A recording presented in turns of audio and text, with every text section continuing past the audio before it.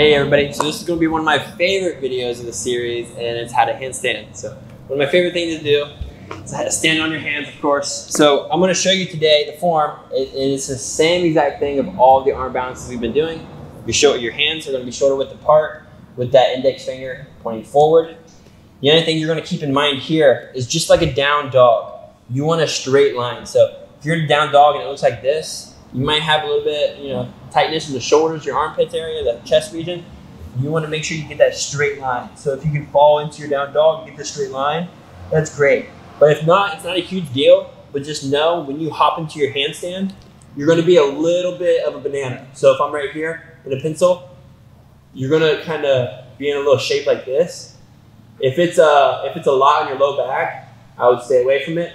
But you want to be, squeezed in straight line here, with the shoulders on top of the hands, in between the hands and the hips.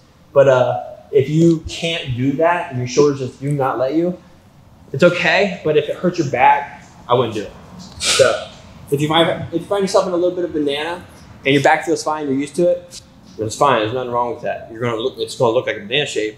So if you're fine with that, it's cool.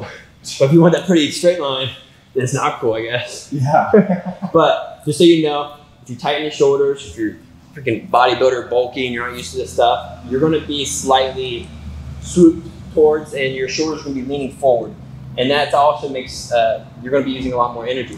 So it's just like, for instance, if you're holding a plank right here versus holding it right here, Right. which is harder. So I'm going to give Jamie a try, but we're going to do it on the wall. So I'm going to teach you how to find a scissor handstand on a wall. So if you don't have a spotter there to help you, hold you up, most of us do not have that. It's okay. You just hop on a wall, you have everything you need.